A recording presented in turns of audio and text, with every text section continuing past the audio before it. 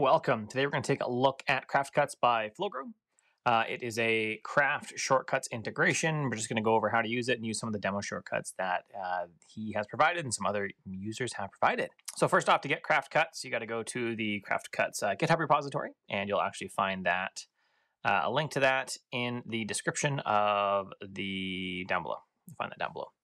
And then if you go to 5 tags for releases, and then we're going to click on the 032, which is 27 days ago, and we would download it. So I've already downloaded and installed it. Now to install it, you come into your X developer menu. You'd go to, I'm already in CraftCuts, but I go to plus, and I'd download CraftCuts. And add it, and then you have CraftCuts there. It'll show up in your menu right here. So I've already added to CraftCuts or shortcuts, import events and import weather. So let's go over to my daily note and look at import events. And you can see I've tried it earlier. So, because of course we always test out our stuff first, because sometimes it doesn't work to start. The first thing we're gonna do is go in here and we're gonna import my events for the day. So this imports multiple calendars, and I'll show you that in a second. Import events. It's going to open up shortcuts, and you can see there it has imported my events. So I have to take my wife to work at K1, although she has an incorrect thing. This is at Elks. My daughter is at Elks, and then my other daughter is swimming, and then I go straight from swimming to pick up my wife and my oldest daughter from their skating event. So that's one big set of things I had to do today. The other thing we can do with our daily note too is import weather. I'll show you this again in a minute as well. Import weather. Today it's 9C and mostly cloudy. So I had some problems with shortcuts, specifically around this one. I tried to add some other stuff and it's going to 90% chance of rain, but I had shortcuts continue to quit on me. I don't think it has anything to do with CraftCuts. I think it has to do with shortcuts and just issues in converting things there. That's not CraftCuts itself. So that's 2 shortcuts. Why don't I show you those now? I actually started the craft weather I did on my own, although Flowgrow has one on the GitHub repository. So if you go to the GitHub repository, CraftCuts, and scroll down, he's actually made a list of some of the shortcuts that people have made. You can see it in this table right here, the templates, reminders. We'll do that one in a minute. Open URLs and some other ones. So he has a weather shortcut. I didn't use that. I used his template. So we got 3 templates here that you can use as well. If you want to start your own, that's a way to do it. Going back over to shortcuts, I'll open up my weather one. I'm going to start with his template, open it. So what does it do?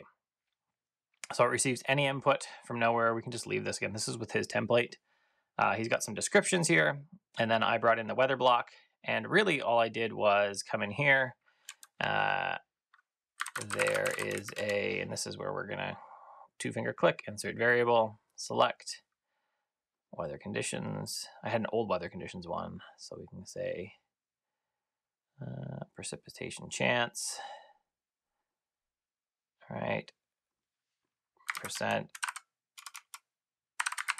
chance of rain.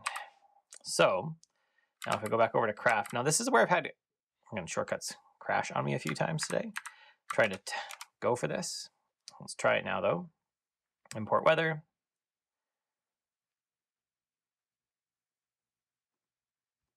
Again, this is where we've had it fail. So with his demos, what you should have to do, I don't believe this is his problem at all. All you should have to do is basically fill in this text block and don't change anything below here. It should do all the rest of it for you and do all the URL encoding and everything, and you should be just fine. So I think it's more with my stuff, with the things I've tried to add. See, shortcuts has quit. It's a shortcuts thing. Shortcut on Mac, still only okay. And while you can do extensions on the web, I'm not actually sure that this one would work because I'm not sure that it would interact well with shortcuts. You'd have to do it only with the Mac OS version. Something else we can do that Flowgrow has provided for us is to take our reminders or our tasks here and push them off to reminders. So let's add that shortcut.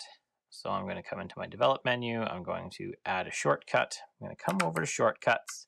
I've already got this one open. I'll copy craft task reminder because I need the actual name of the shortcut. Insert the exact name. I'm going to call it tasks to reminders. I'm going to say cancel and move tasks. I'm going to add the shortcut now.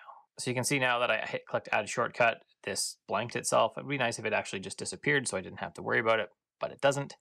If I come back into CraftCuts, you can say I have tasks to reminders. Now notice here, there's a few things to look at in the task. I have Saturday, April 23rd. So this is, on the weekend, because I'm recording this on the 25th. So instead I would come in here and say, let's say May 1. So you actually have to finish typing. You say start typing May and it's trying to match something else. Now I hit a number and now it says May 1 at 11 a.m. April 20th. So I can say at May 12th, Thursday, May 12th. And then if I want a time, I would actually put the time after. You can see that just 11 a.m. And this one will have no time in it. So now I can come in and go to my develop menu again. I can go to task reminders. And it's going to run it. And you can see it canceled the tasks. So basically indicating that they've moved, not resolved, but canceled. And then I can go to reminders. I can type things, and you can see craft task thing 3, craft task thing as my date. It actually put the date as May 1st, and it actually creates a link to my old document and another one right there for the 12th. So now I have moved these off. So craft, this can be good in many notes when you have tasks, and you can just move them off to the actual project in reminders that they should be in. Another thing we can do with our tasks is if I come back into a daily note, let's actually, let's do this one. So I'm going to create a task. This is a thing for today, thing I will not get done. I'm going to come back over to shortcuts again because I have not added this one yet. And we're going to say craft tasks or CraftCuts tasks to tomorrow. And we'll open it. This is going to move all my tasks to tomorrow. This is a good kind of end of the day wrap up shortcut you can use for craft if you're moving your tasks around. We'll come back into our developer menu, add shortcut. Put in the exact name. I'd say tasks tomorrow. Let's say cancel and move them. Add shortcut. So there we go. So now if I come in here, I'm going to X this, go into CraftCuts, tasks to tomorrow. Yes, allowed access to craft. And now I should have a daily note for tomorrow with the things I will get done tomorrow, hopefully. So that's some of the things you can do with CraftCuts, shortcuts, and craft. Again, I really like what the developers are doing of the individual extensions. I am getting a little more unhappy with how the craft team is dealing with extensions, though. There's not a lot of updates. The developer forum is pretty sparse for them updating anything. Like there's lots of questions I know Flowgrow has asked and just not a word back at all. And then they're not bringing it to your mobile devices at this point. They say they will at some point, but we have no idea when this is going to be. So we're just literally waiting around for them to do it. And I'd like a little more than that. That's it. If you like the video, thumbs up below. If you love it, subscribe, hit the bell. YouTube will let you know if something happened. You can support the channel at curtismchale.ca/membership to become a member, get all my courses included at curtismchale.ca/education to take a course. Or if you look below and you're on Skillshare, all links to all my courses are below. Have an excellent day.